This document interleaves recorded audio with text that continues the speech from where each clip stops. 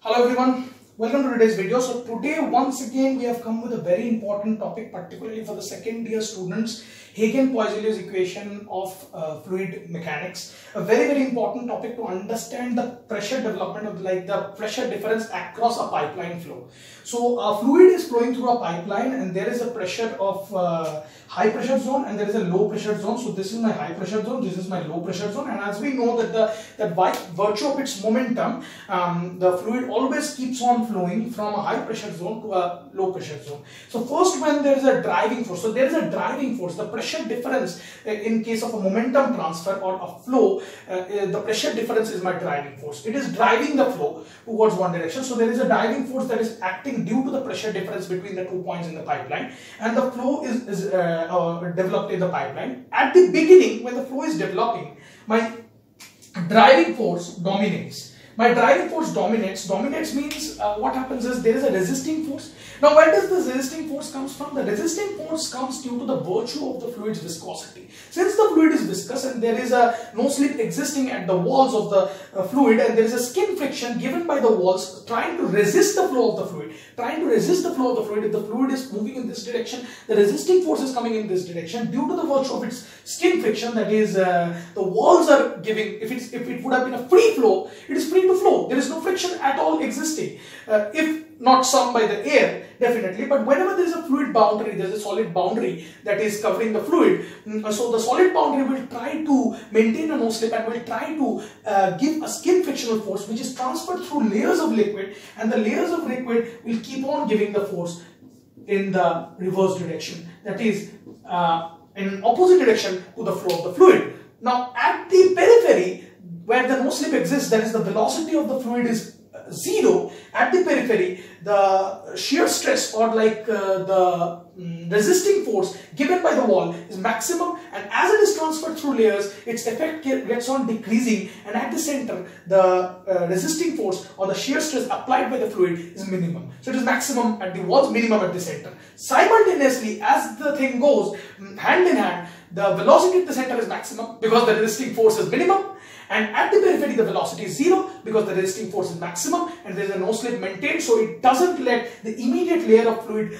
touching the walls of the pipe to flow at all. So at the beginning, when we just move the fluid, it is in the developing region. In the developing region, if you haven't studied our boundary layer video, just refer to the boundary layer video and you will get to know what is the developing region and what is the fully developed region. In the developing region, my FD, that is driving force, is greater than my resisting force, and there exists a net acceleration, because we know that net acceleration is nothing but force net by mass. So because force is equals to ma, so A is equals to F by m. So when there is a net force in the forward direction, there will be an acceleration. So the velocity will keep on increasing in the x direction. If this is my x direction, this is my y direction, it will keep on increasing in the x direction. At a particular r, at a particular point of time, it will keep on increasing. But for a fully developed flow, for a flow that is fully developed, the v will not change with respect to x. So what will happen is, at this point, supposedly at a particular r, at this point at a particular r, so a fixed r, at this point at a particular r, at this point at a particular r, at different x's, the v will be constant. So for a fully developed region,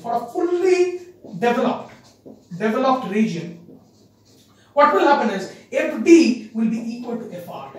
Fd is equals to Fr, because of which the net acceleration will be zero and the v will be constant. V is constant. So we see that when a fluid flows in a fully developed region, there is no net acceleration or no net force acting on the fluid, because of which the fluid moves with a constant velocity. There is definitely a velocity profile as I have drawn here. At the periphery, velocity is zero. At the center, the velocity is maximum. So this is v is equal to 0 and this is v is maximum. But along the particular, at the center supposedly, if I go, v will be maximum, v max. Same value here in the fully developed region. So along the x direction, there is no change in velocity, because of which it is a fully developed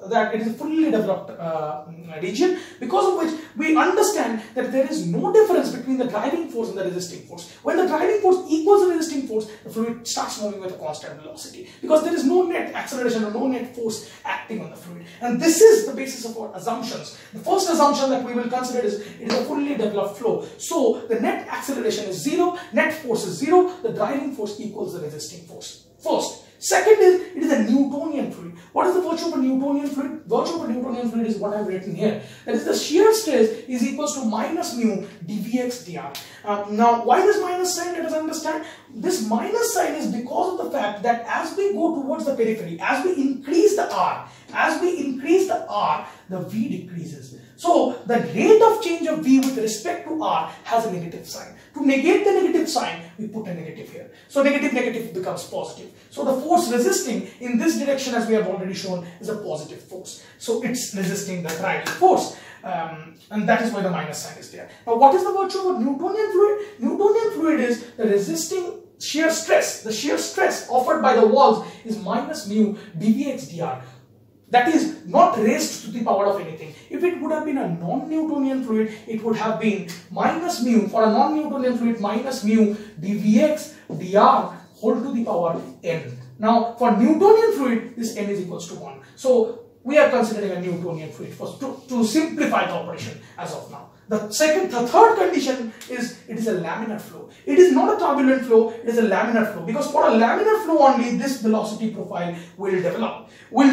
And thus we can easily track down the delta P in terms of Q, in terms of L, in terms of R. That is what we are aiming towards in the HAGEN-Poiseuille's equation. HAGEN-Poiseuille is basically an equation that can relate the delta P across a pipeline by its length, by its radius. If this is my radius, this is my length. If I increase the length, will my delta P increase? If I increase the radius, will my delta P increase? If I increase the flow rate, will my delta P increase? This is the concept. Will my pressure difference be affected by change of these things? Now, we understand that as I have already said, that it is a laminar flow. And the fourth and final assumption, last but not the least, it is a steady flow. So, it is not changing with respect to time. So, my steady flow dv dt is equals to 0. So, this is my fourth assumption. Fully developed dv dx is equals to 0. So, these are my assumptions. Now, if I try to balance the two sides, that is FD and FR, we put them equal. Now, we understand that this is the cross-sectional area. We have already seen that the driving force is a virtue of its, we have already said it is a virtue of its pressure difference, because of which the driving force is occurring. And this is my cross-sectional area. So, this, if I consider this radius to be r, small r supposedly, this is my cross-sectional area. And for a curved surface, for the shear stress or the resisting force, by virtue of its shear stress, what is happening? Where is the shear stress getting applied? The shear stress is getting applied at the walls, at the periphery. So, if we consider a circular cylinder of radius r, it will be on the curved surface area. So, this will be on the curved surface area. Now, let us balance the two forces. What will happen? Let us see. Let us draw a small figure here. This is my fluid motion. Fluid is flowing in this direction. And this is supposedly my R. And this is my bigger R. So I take a small cylinder for understanding what is happening. And supposedly this is my curved surface area. And this is my cross-sectional area. So what happens is FD becomes delta P into pi r squared for the cross-sectional area, and Fr, that is resisting force, becomes minus mu dvx dr into curved surface area, that is 2 pi rl, L being the length of the pipeline, and the curved surface area is definitely 2 pi rl. Now we equate the two sides, that is, we put them equal to each other, because Fd is equals to Fr. We know when there is no net acceleration. So Fd equal to Fr, which means delta P into pi r square is equals to minus mu dvx dr into 2 pi rl. So we cancel r and r, we cancel pi and pi. What remains, we will club the r terms on one side. What remains is delta P into r dr is equals to mu 2 mu L into dvx, minus, definitely a minus sign, pardon me on this, minus mu L into dvx into 2. So this is the final equation. Now we try to integrate the equation. The delta P will definitely come out because it is a constant, it doesn't depend on R. So delta P integration of R dr is equals to minus mu L into 2 dvx. So we get this. We get this. And when we integrate this, what we get out of it? Let us integrate this. Let us integrate this together. And what do we get? Delta P into R square by 2 is equals to minus 2 mu L into Vx plus a constant of integration plus a C. Now we do not know the value of C, but what we know is, as I have mentioned, that at the periphery, when R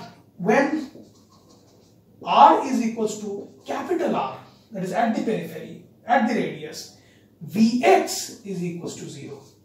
There is no slip condition. By no slip, at the periphery the velocity is 0. So we put this in the equation, delta P into capital R square by 2 is equals to minus 2 mu L into 0 plus C.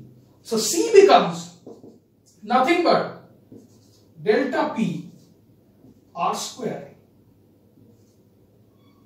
by 2.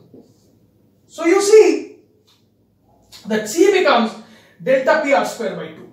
Now when we equate this, once again put the value of C back into that final equation that we got in this equation. In the equation replacing C, what do we get? Delta P small r square by 2 is equals to minus 2 mu L into Vx plus delta P capital R square by 2.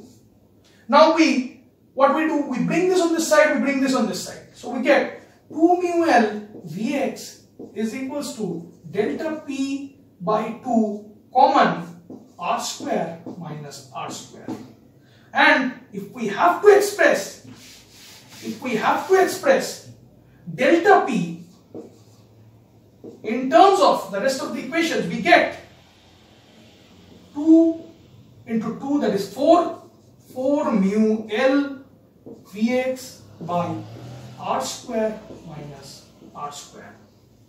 If we have to express it in terms of Q, that is flow rate and not velocity, it will be nothing but 4 mu L into Q by pi small r square into capital R square minus small r square. So we see that what is happening is when we take the dependency of a pressure drop across a pipeline. What are the dependencies? Pressure drop is directly proportional to the length of the pipeline. So if we increase the length, the pressure drop across the pipeline will increase. First, pressure drop is directly proportional to mu. So if we increase the viscosity of the fluid, the pressure drop across a particular length, keeping all other things constant, if the viscosity is increased, the pressure drop across this length will increase. Pressure drop is inversely proportional to d square or r square, if I say. That is, a small r square rather.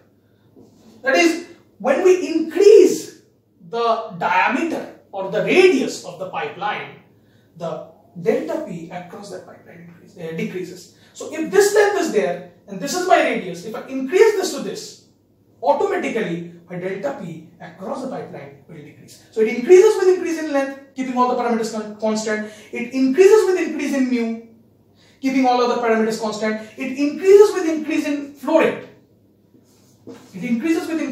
rate.